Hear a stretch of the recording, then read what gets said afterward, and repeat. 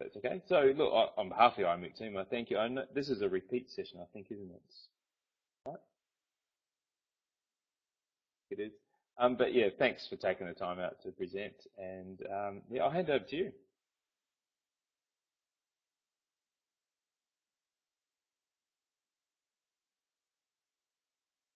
So hi, thanks for coming for this Sunday session. My name is Petr Sudicky and I'll be presenting this gallery module of ours. Let me first introduce in a couple of moments the place we're at the moment and our Moodle site. So many greetings from Brno, Czech Republic. We're here at the Faculty of Arts at Masaryk University, which is somewhat the biggest university in the Czech Republic, and we're running Moodle for the Faculty of Arts.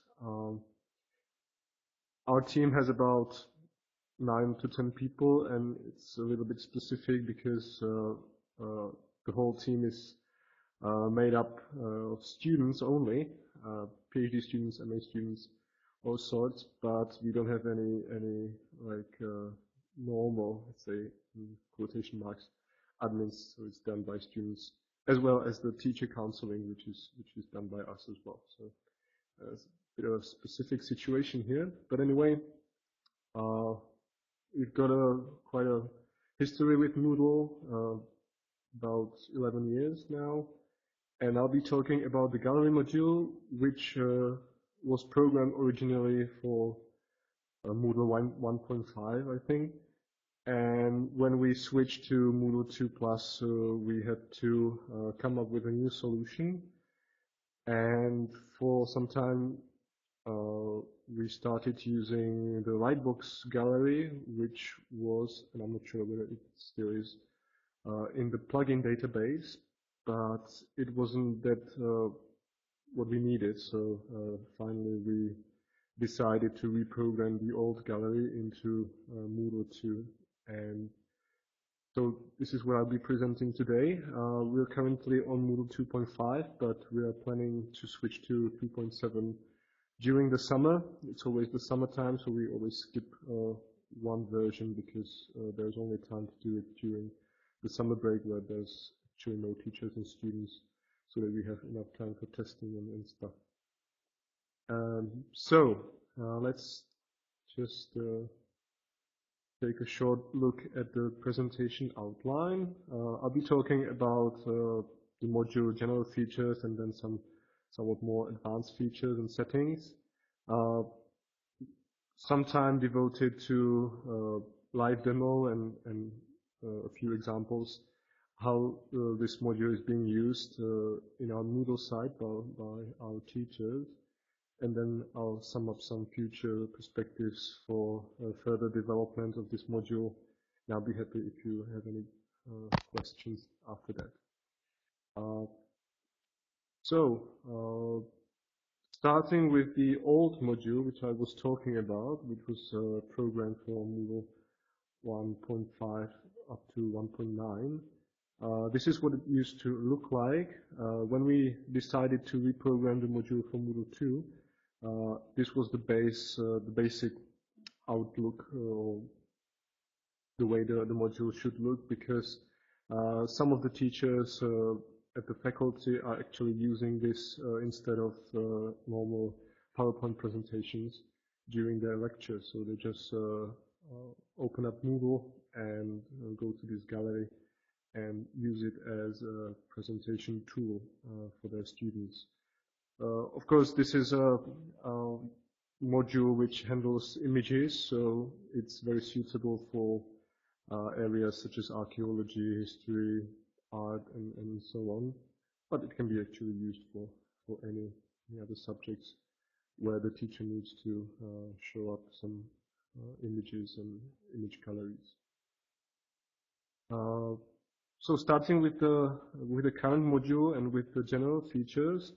The reason why we actually programmed this module was to have all the images stored in one place in a course. There's actually other possibilities of doing this, like using the database module, which I saw in a very interesting presentation yesterday. Some people were using files and so on, but we wanted to have a specific module for handling images and other visual artifacts for the courses. It has got some very basic editing capabilities, nothing like cropping or resizing images, but you can rotate them, you can sort them in the order you want to. I'll show that in a minute. You can move them around in the gallery. And what was demanded by teachers and what we implemented was the different modes of presentation of the images. You have the thumbnail mode, where you can see all the thumbnails of all the images on one page. You can have the presentation mode, which I was briefly mentioning, and you can also have the full screen mode, where you can browse through the gallery as with the other visual artifact sites, let's say, such as Picasa, Flickr, and so on. So let's have a look at some of the general features. This is what the module can look like at the course page. You can see that we implemented this thumbnail belt, which is interactive. So you can browse through that, through all of the pictures, the images in the gallery directly on the course page using the arrows on the left and on the right. And if you click on the selected image, it will go directly to the presentation mode. But I'll be talking about this thumbnail belt in more detail later in the settings section. So this is just a brief overview of the course page and the module on the course page. With the editing capabilities, this is the thumbnail mode, and you can see that you have these little icons attached to each image, so you can improve the settings, you can rotate that left to right, you can move that around, and you can delete the particular image. So these are the editing capabilities available in the module at the moment. So actually, there is no way of, like, as I said, cropping the images or resizing. Actually, if you uploading images of different sizes into the gallery module, it gets resized for the presentation mode and for the full screen mode as well. But there's also the possibility to get to the original file, which I'll be talking about in a minute. So rotating and moving the images around in the gallery if you want to sort them differently, because when you upload the images, which can be done in bulk or one by one, I'll show that in the live demo, it gets sorted according to the image name. So if you want to resort that somehow, you can do it by drag and dropping the image around in the thumbnail mode, like this. So you don't have to use any arrows, just drag and drop it. And you can also use bulk editing by selecting some of the images and then using this drop-down menu at the bottom. You can do the same things with more than one image. And you can also download some of the images from the gallery if you need to. And this will download the original versions, the file. I was talking about the different display modes of the gallery. So this is the thumbnail mode, where you can see all the thumbnails of all the images in the gallery on one page, and this is also the place where you can do some of the editing. You can then click on the selected image and you go to this presentation mode, where you have the selected image on the right, somewhat bigger, and all the thumbnails of the other images on the left. And you can browse through the thumbnails independently. So you don't have to go one by one when you want to go through the gallery, but you can skip images and go to the selected one. And this is what the teachers actually use for presentations. And they wanted to have the current image with all the descriptions and other things, which I'll show you later, and to have the possibility to see the thumbnails on the right or somewhere, and to be able to go to a specific image that they need to talk about next. So this is what we try to implement. And then you can also have the full screen mode, which is a lightbox function, and you can browse through the images in the full screen mode as well by clicking on the arrows on the left and the right, as you are definitely familiar from the other gallery sites on the net. So much for the basic features. Let's now talk a bit about the settings and other things you can do with the gallery at the moment. I've already shown you for a while the interactive thumbnail belt at the course page, which is quite a nice feature, not only like being able to go to a specific image directly, but it's a nice feature in the course as such, makes it more visually attractive, which is pretty nice. You can have links to the original image files shown with each image. So as I said, the images get resized when they are in the presentation mode, but if teachers use somewhat detailed images, and I'll show you some of the examples, like for the archaeology courses or history maps or something like that, they sometimes need to have the original image there as well for the students to access that and see all the details. So you can click on the link and go to the original image file, unresized. What we wanted the teachers to, what we wanted to force the teachers to actually, was to list sources for each image, because this is something that they were not really paying attention to when downloading images and scanning images and things like that. So we implemented this function that you can't save the image without listing a source. And I'll show you that during the live demo. So it's either your image, or you have to specify at least the website where the image was taken from. You can have file attachments for each image individually, which can be useful for things like sheet music, where you have the sheet music in the gallery, and you can attach the sound file directly to the image. Or you can have a photo of a drawing, and you can have a sound file in the same style attached and so on, for each image individually. And for each image you can have the image description and also comments which can be inserted by the teachers in the course and as well as by the students. We also wanted the gallery to not to be only a resource, but somewhat more interactive module.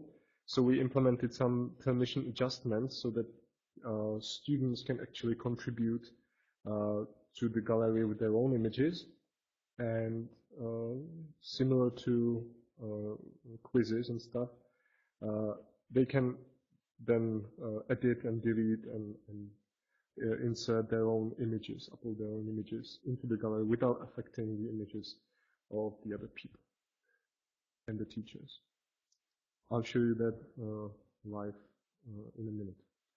So this is what the settings page look like. It's quite simple. There are some of the things I've been talking about so far. Starting with the thumbnail belt, similar to the display description on the course page setting, this can be ticked, and then you can have the interactive thumbnail belt on the course page. So it looks like this, and you can browse through the images and click on the selected one to see it in a larger way. links to the original images. Again, you don't have to have that in the gallery if you don't want to, but you can enable that. It's an optional feature. You can then have the link to the original image displayed in the presentation mode directly below the particular image. And if you click on that, you have a pop-up window with the original file, where the students actually can also download the original image if they need to. If they need to work with that later and so on. And here you can see the listing of the source which is required.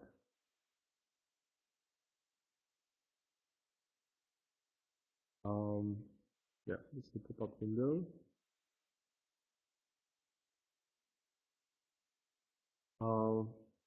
Image attachments for each image, a file attachment can be enabled.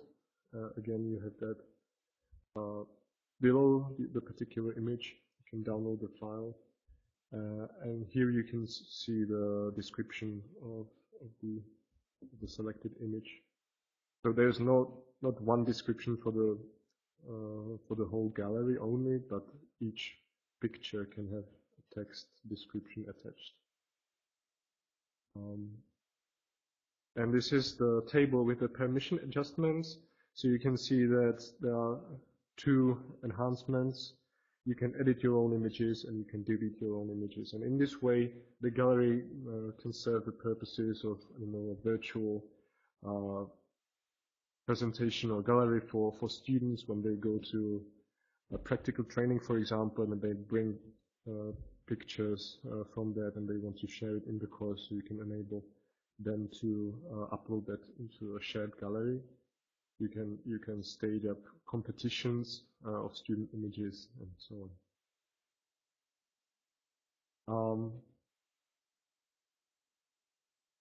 So a few examples of use of the module in our Moodle site. This is a history course or museology or something like that, where the teacher posted up a tutorial how to actually make seals, the old ones, the wax ones, in the course for the students to see. And it was done in the gallery, so the students immediately saw the whole process through the thumbnails, and they could go to the gallery and see some more description about that. This is another gallery with examples of ancient languages from the Mediterranean. This actually was one of the teachers who demanded the new module to be reprogrammed because she's using the gallery as a presentation tool, and she also needed to have the link to the original image files there because some of the photographs are pretty detailed, and the students need to see all the tiny details in the pictures of these ancient artifacts.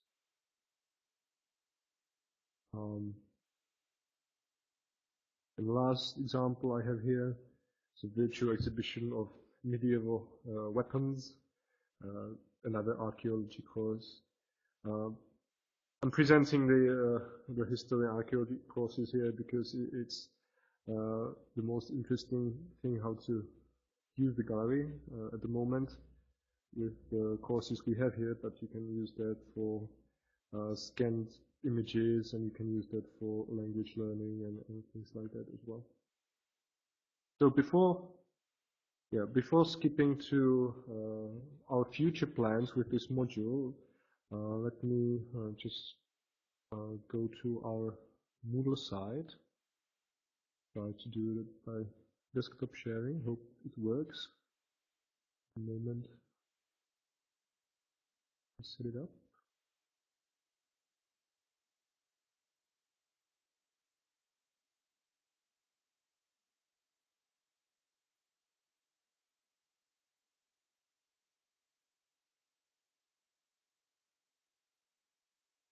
Yeah, I hope you can see the desktop now. Here.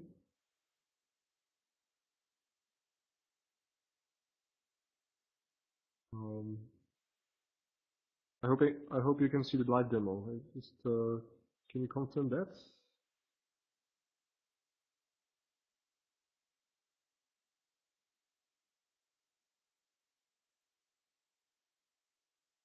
Hopefully. Yeah. Okay. Thanks. So this is one of the courses in our module, in our Moodle, sorry, and this is there are two examples of an actual gallery uh, filled with images, and this is the thumbnail belt at the course page, so you can browse through the images here, and if you click on the selected one, you go directly to the presentation mode, where you can actually see the current image and all the thumbnails on the right. You can browse through them and select another one, click on that and see it on the right. You can also browse through the images by clicking on these arrows here. Here I have the link to the original image. If I click on that, I'll get a pop-up window and then just see the original file in its original resolution, so I can really browse through all the details here. You can see that the source is listed here. This is an image taken by the teacher himself, so it's name here. And I can also add some comments for the image. And this can be done by students and teachers as well. I have the possibility to go back to the thumbnail mode to see all of the images that are included in this particular gallery. And I can then turn the editing on to have all the editing tools available. You can see all the editing icons here, and I can move around the individual images. I could rotate them or delete some of them if I want to get rid of a particular image. And I can do this in bulk. So if I select some of those images, there's the drop-down menu for editing, so I can delete more than one image at once, and so on. If I want to add some images, and this is actually what happens when I set up a new gallery, I just have to click on this Add Images button and upload a zip file. You can actually do it one by one, but you can also upload a zip file which will be unzipped automatically upon upload, so you don't have to deal with that in any long fashion. And this window has been resized, so a little bug here. You can now edit the image names, which are automatically taken from the file names, but you can always edit that. You can add descriptions to the individual images. And you can also add attachments here. And this is the part with the source listing. So you have to either tick this image as your own, or you have to list the source below here, otherwise it won't let you save the images to be added to the gallery.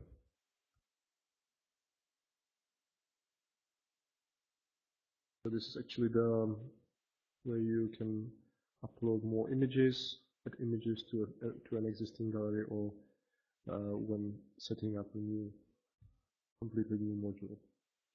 The new images are here at the bottom, and when I tick the image as my own, it gets directly linked to my profile page here. So when more than one teacher contribute, or when students contribute to the gallery, and with their own images, you can always see who the author is, and you can go directly to his profile page. getting comments and stuff. And I think this is it for the live demo. I'll now switch back to the presentation and briefly talk about some future plans for this module. At the moment, there are only images which can be uploaded into the gallery. In future, we would like to implement also video upload, either your own video files or videos taken from some cloud storage or internet galleries such as YouTube and other.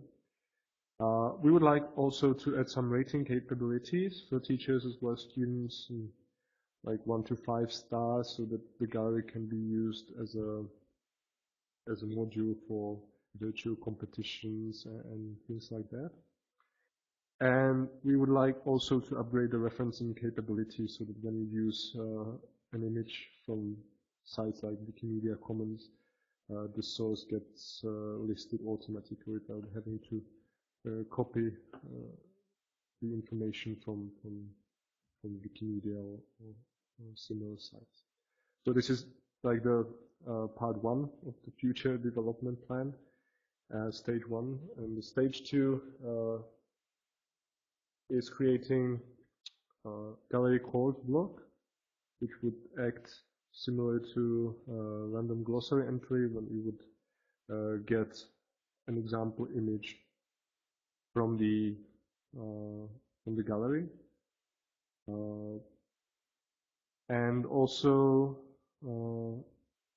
creating a gallery quiz question, which we think of as a short answer question, where the image would be the actual description for the question, and the right answers would be taken either from the image description or from the image name, so that teachers don't have to again copy that if they use the gallery as a teaching resource. This could be done automatically. So this is it. And now, if you have any comments and questions, I'll be happy to answer that. And I'll go through that extensive comment list here. Okay.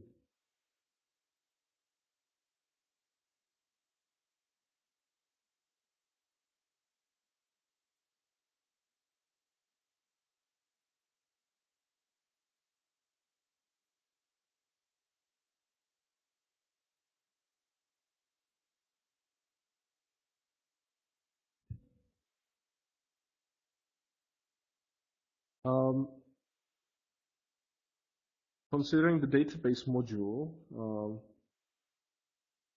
we actually haven't, which is a bit of a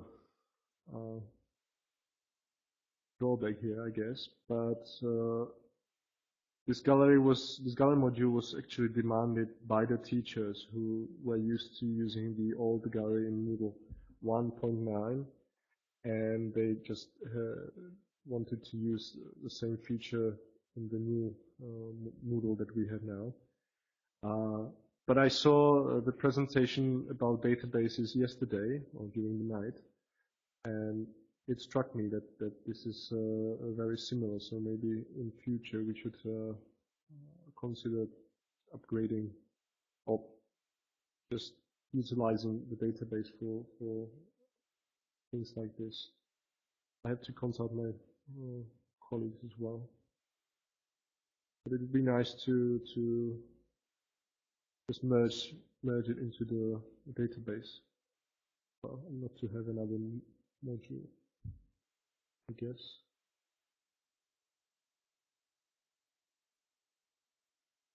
Yeah, it was a custom theme,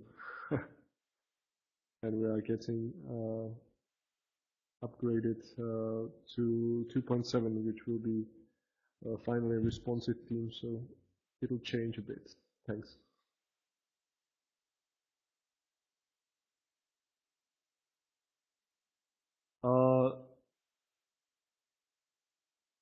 I'm not sure whether I understand your question correctly, Shane.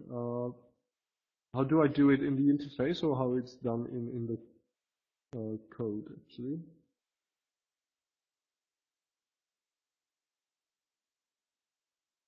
It gets rotated.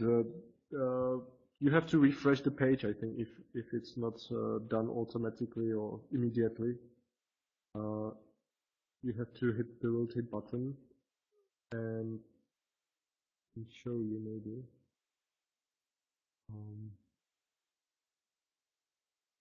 Let me get back to the Moodle site.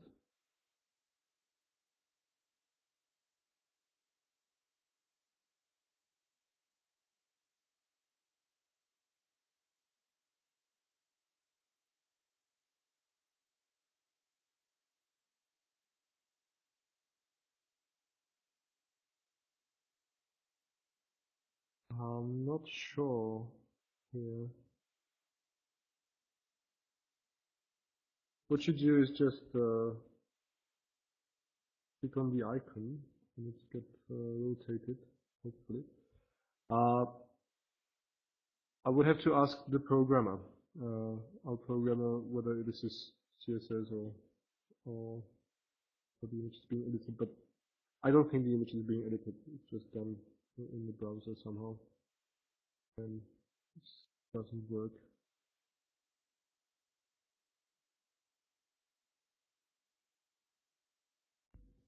Yeah.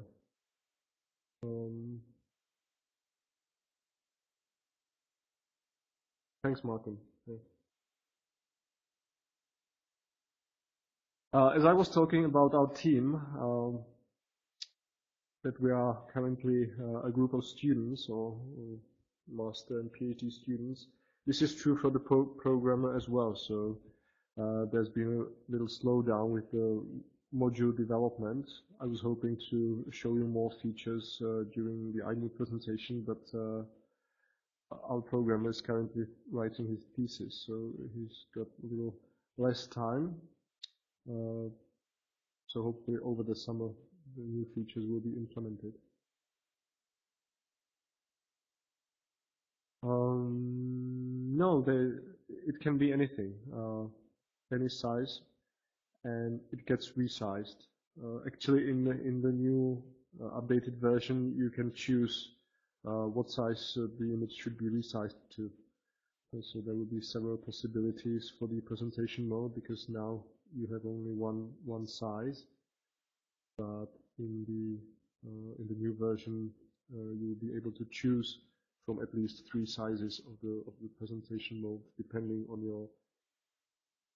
the size of your LCD or monitor and so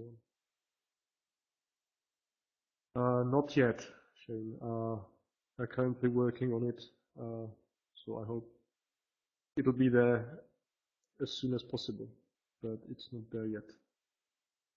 I can always send you the code, or you can get in touch with me. All the contact details are in the iMoot course. So, I'll be happy to get in touch. And we're using GitHub, so I could provide a link for the code there. Yeah. Thanks.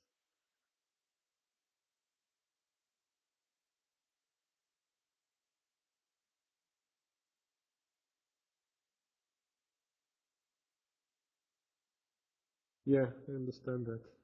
Sure.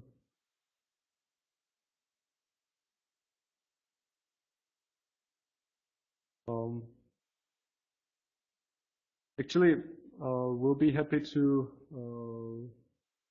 cooperate on this module if anyone would be willing to contribute further, because as I was saying, the people here are students, and the rotation of the team is quite substantial, except for one or two colleagues.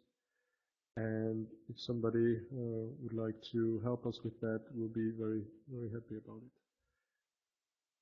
it. Yes, we are currently looking for a new programmer for the next year. Good night. Then.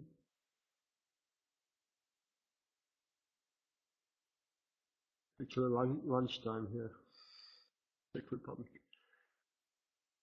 Hey Peter, it's Shane here. I thought I'd jump in and just say, look, thank you for presenting on behalf of the iMoot team. So thanks.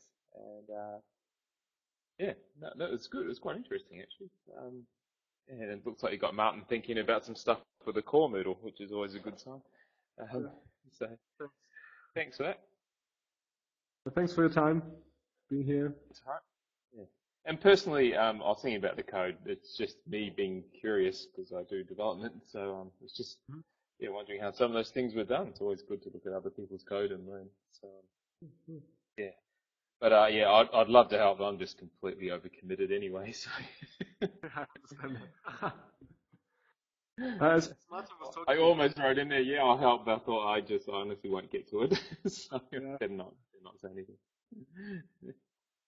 It would be nice to have it implemented into the database module, maybe not to have to care for some other module if the capabilities are here with the database. But we'll think about that. Yeah, I think that's what Martin was saying. I think some of it is in the database activity, but there's also some very unique things in there too. So yeah, that was good. Yeah, cool. All right, I better run as well. But thank you very much for that. And this is recorded anyway, so I might come back and watch it again. And, yeah. Great. Thanks a lot. See you. Thanks, Peter. Bye. Bye.